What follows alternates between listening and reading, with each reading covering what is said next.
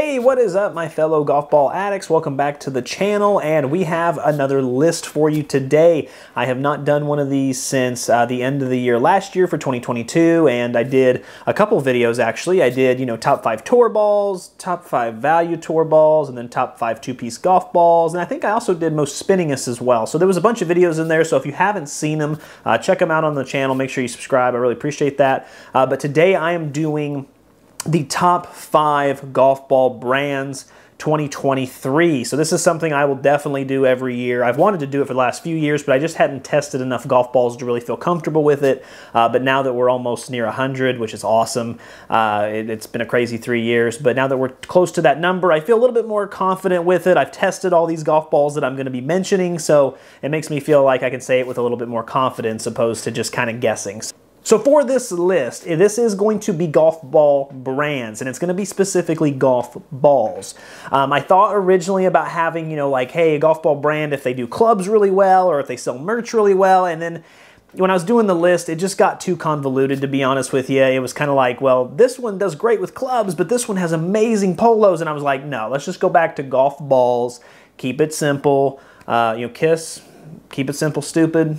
It's an amazing acronym. It's one of my favorites, and sometimes I just have to remind myself of that. So, yeah, I want to just keep it basic stuff. This is going to be the normal stuff I review golf balls on. Performance, value, design, all that kind of stuff. But which golf ball brand has essentially kind of the best lineup? So number 5 is going to be Snell for me. Now, I do love Snell. Snell came out with a new rebrand this year, and that's probably what propelled them into this top 5 list, because before they were an amazing golf brand with an amazing designer. I've always loved Snell, but this new rebrand they came out with is really good. They improved the golf ball design as far as the logo. The alignment tool is so much easier to see. I use an alignment tool all the time. And on the old models, it just didn't have enough thickness, or, it was really just Snell, and the font was terrible. And I had trouble lining my golf ball up. I really did. And even people I played with had trouble with it. And this one's a lot better. Just the whole rebrand as a whole is awesome. The performance is great. It feels amazing. And honestly, it feels like something like a Pro V1. It's Dean Snell. You're going to get that. And so it feels like a premium tour golf ball at $33 a dozen, which is one of the best values you're going to find on the market. Now, where Snell does kind of get hit here is that they only have 3 golf balls. They have, of course, the Prime. They have the Prime X, which is going to be for the faster swingers. And then they have the Get Some, which is their 2-piece golf ball. And that's it. They don't have like a value tour ball. They don't have anything kind of for specific swing speeds. It's usually pretty general, which isn't a bad thing. But these other ones that I'm going to be mentioning have 5, 6, 7, 8, one of them even 9 to 10 golf balls and something like that. If you can hit 9 out of 10 times, it's a little more impressive than just hitting 3 out of 3. All right, so coming in at number 4 and coming in hot is TaylorMade Golf. This one kind of surprised me a little bit. I've never been huge into the TaylorMade. I've never been like, hey, play TaylorMade golf balls. I've just never been that guy. But I will say that TaylorMade has done a phenomenal job. I've reviewed a little bit more of their golf balls over the past year. I love their soft response, I love their tour response, and I gotta say, I really love the tour response stripe. It has slowly become a top 5 golf ball for me. Honestly, probably even top 3. I've been using it on the course. I really love the performance. And even though the TP5 and the TP5X aren't for my swing speed, they're such well-crafted golf balls, and they do perform so well for people who do have that swing speed that it just really, you have to add it in there too. You have to give them credit where credit's due. So the entire lineup from TaylorMade is really, really good. Their distance golf ball, the 2-piece TaylorMade distance is just okay for me. And I'll tell you what, if that golf ball was a little bit better, it might have propelled it a little higher than 4. But unfortunately, the numbers were kind of mediocre with that one. So I feel 4 is a really good place for it. It's awesome that it even got into my list. If you'd asked me before I started doing research or anything, I probably wouldn't have even put it in my top 5. So well-deserved. Underrated, maybe? Well, underrated by me, at least. But good job, TaylorMade. I got to say, I'm impressed. And at number 3, we have... Now, before I tell you number 3, I do want to say, doing the top 3 for this video was extremely difficult. All 3 of the following companies I'm getting ready to mention to you have had amazing years, have been some of the best golf balls I've tested, are golf balls I use out on the course frequently.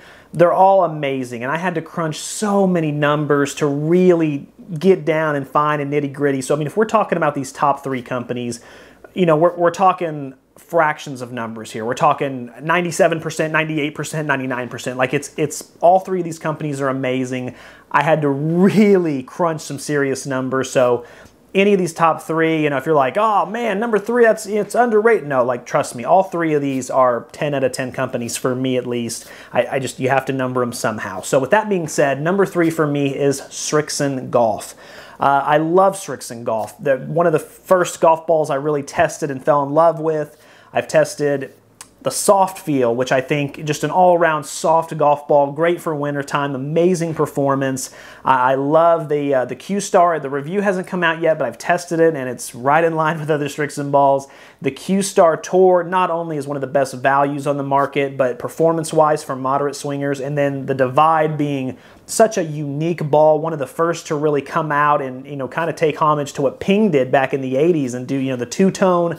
I still love that ball. And even getting into the Tour line, which is the Z-Star, the Z-Star 15, and even as of last year, they released the Z-Star Diamond, which was a newer review I just got done on the channel a couple weeks ago now. And even though my swing speed wasn't great for it, I felt like, I thought it performed really well. It really had a great design. They've done an amazing job around the greens. And really the only thing that hurts Srixon here is a couple things. One, the design could be better. The design is actually really good. I love, you know, obviously the Divide is amazing, and they have the Divide even for the Z-Star and the Z-Star 15 if you want to. So they get pluses for that. But on the basic balls, their alignment tools are from the Stone Ages at this point. And honestly, they could do better. And, you know, as far as just the overall design, you know, they just don't have that pop, that shine, you know, which I know what you're thinking. You might say, well, who cares about that stuff? But again, we're talking fractions here. So there has to be something that sets these golf balls apart. And also the durability on the Srixons is kind of hit and miss. For me, it's mostly been good, but they have had some issues in the past with a couple lemons in there. You'll get like maybe 1 or 2 golf balls every 12 where the durability on one's just not good. Is that really a big deal? No, because the value is there, but overall, I've heard a lot of people complain about it, and I've seen it in the comment sections too, about people saying, hey, you know, I've had issues with durability, and asking me if I've had those similar experiences. So those things knock it down just a tiny bit and knock it out of the top 2. But listen, ask me tomorrow, and who knows, it might be number 1. It's just, that's how close these are. All right, so I'm actually going to go ahead now and do some honorable mentions. Just because the final 2, I think once I say what number 2 is, most people who watch my channel will know what number 1 is. And again, this was so difficult to do 1 and 2. 3, I was able to kind of knock out early, but 1 and 2, I just went back and forth until I was blue in the face and almost did a tie, to be honest with you. That's how close. I almost broke down and just said, guys, it's a tie. I didn't want to do that, though. I did find one thing. You're going to laugh and you're going to roll your eyes, I know, but regardless, let's get to the honorable mentions real quick, because there are a couple golf companies I want to talk about that a lot of you might say, well, hey, where's this golf company? I love them. I play their golf ball. So they might be on this list instead as ours an honorable mention. So let's get into that. The first honorable mention I have is Wilson. I do love Wilson. Their Wilson staff balls are phenomenal. They do a great job designing them. They feel really good. They just have that traditional golf ball feel. You can trust them. They have the most championships still. That won't remain forever, but for now they still do. And overall, the majority of golf balls they have are pretty good. I love the Wilson Zip. It's one of the best golf balls I've tested, and it's like $1 a golf ball. But there's a couple things that knock them out of the running. One is there's too many swings and misses. The Wilson 500 was one of the worst golf balls I've ever tested. The Wilson Triad was okay for my swing speed, but obviously I wasn't compressing it well enough because the numbers were abysmal, and I hated the feel of it. The Duo, you know, soft, the Duo Optics, those are amazing. But again, it seems like with Wilson, it's either an absolute home run or it's a strikeout, which is actually common for baseball with, you know, power hitters. But that's just how it really feels. It feels like either they absolutely knock it out the park or they just really fall flat on their face. And they have so many golf balls between the Chaos and the 500 and the Velocity and I mean, they have like 12 to 15 different models of golf ball. And I think it's a little oversaturated, so it pushed them out. But I do have a lot of respect for Wilson, and they're always one of my underrated favorites for sure. All right, the next honorable mention, I feel like this one's going to be the one that the majority of people are like, hey, what the heck? How come it's not on the list? That's going to be the Max Fly line. Now, there's a couple things about Max Fly that's awesome. First of all, their tour golf balls were an amazing value. I don't like, we'll get to that in a second, but they were an amazing value. They have pretty decent performance. It's not great performance, but they're pretty decent. But really where MaxFly's been shining for me on my channel is the MaxFly Straight. I mean, it's really one of the straightest golf balls and longest golf balls I've hit. The MaxFly Soft is a little too soft for my compression, but I know people who play it who have a slower swing speed, and it's really phenomenal for them. But where MaxFly kind of swings and misses here is that the Tri-Fly really was just okay. I didn't have a lot of good success with it. I haven't tested the new 23 model yet, but the 22 model was really kind of mediocre. And then as far as the Tour golf balls, again, the performance was good. It wasn't great. They added the new S line this year, which is supposed to rival the AVX, which maybe it does that well, but as far as performance numbers and doing, you know, what I need it to do, it fell flat on its face. And so there's just too much of this here with MaxFly. And the other thing that really grinds my gears about them is the price increases. You know, they started out with their Tour golf balls, you could get 2 for $55, then it went to 2 for $60, now it's 2 for $70, next year it'll be 2 for $100, and then it'll be 2 for $150, and pretty soon we'll be paying the same as we're paying for Titleist. You know, it just doesn't make sense to me. They just keep increasing the prices every year, and this is a direct-to-consumer brand. I know it's technically through a retailer, but Dick's owns them. So you're not paying a middleman. You're just making the golf ball, and it's your company. So the fact that we're seeing massive price hikes every year, but then you look at like the MaxFly Straight, and it's like 2 for $35 or 2 for $40. That's a great value. So again, too much this, but I do like MaxFly. I'm not liking the path they're on, but overall a great series of golf balls, especially for value. And then my last honorable mention is actually going to go to Bridgestone. Look, Bridgestone's Tour line is really, really good. I love that they have 4 different Tour balls, you know, for under 105 and for over 105. Their golf balls really do what they're intended to do. The RX feels like an amazing distance golf ball. I get more distance with it. It feels a little firmer, a little less spin around the greens. And then their Tour XS, you have to forgive me on the names. And that's another reason they're off the list, because the names are just terrible. I cannot remember the names. But regardless of that, their XS or whatever the under 105 is, was one of the most spinningest golf balls. It's soft, it's squishy, has amazing feel, amazing distance. The performance is really off the charts, and I love that they tailor it to specific swing speeds. Where Bridgestone kind of got knocked off the list, where they shot themselves in the foot, as you want to say, was basically kind of with that middle range. The E12 is awful. It is abysmal. And I know some of you have told me, hey, the new model is, you know, a little better, I think. Well, okay, but a little better ain't going to cut it, because the E12 is one of the top 3 worst golf balls I've tested, the previous model 22. Now, the E6 is pretty decent. I like the E6. The E9 was okay for the most part. There was some things I'd change, but overall it wasn't bad. But again, just I really want those value golf balls to be really, really good, especially on this channel, because that's kind of what this channel is about. If you're new to it, value is really important. It's about getting the best golf ball you can for the least amount you can pay. Value is important, and I feel like Bridgestone nailed the top end really, really, really well, but the middle and bottom end still needs some work. So they might be 6, 7, but they're definitely a company I like. If I find one on the course, I'll always use it. I love how they perform, and I trust them. So there is that. All right, so here we are down to the final 2. And number 2 is going to be Vice Golf. Now, Vice is one of my favorite golf companies. I tested them on my channel, oh goodness, 2 years ago, 2.5 years ago. I did a whole Vice week. Love Vice golf balls. I think they do an amazing job at, you know, really having different golf balls for different players. I love their Pro Soft, Pro Plus lineup. I love how all those golf balls feel. I feel they really hit the nail on the head with all that design. And then really where Vice stands out is not only do you have these great performing golf balls that are amazing to hit, amazing to play with, but they stand out in a couple ways. The first one is their design. They have some of the coolest, freshest, newest, hippest, whatever you want to say, designs out there. They're always coming out with limited editions. I mean, look at these golf balls, guys. These are just fantastic. And you might not be into this. You might say, well, that's too loud. I don't want, well, just get the white one then. But they also have a green, and they have just a red, and then they have these drips, and they have these, I mean, they have amazing all over. Just their design is incredible. Every time they come out with a new design, I'm just like, well, they can't outdo what they just did. And then I'm like, oh, never mind, they did. So I really love that about them. And then the value is there. The value is amazing. They have, you know, the 5. Now the value has gone down a little bit, because it used to be 35 a dozen. Now it's 39 a dozen, which, you know, inflation happens.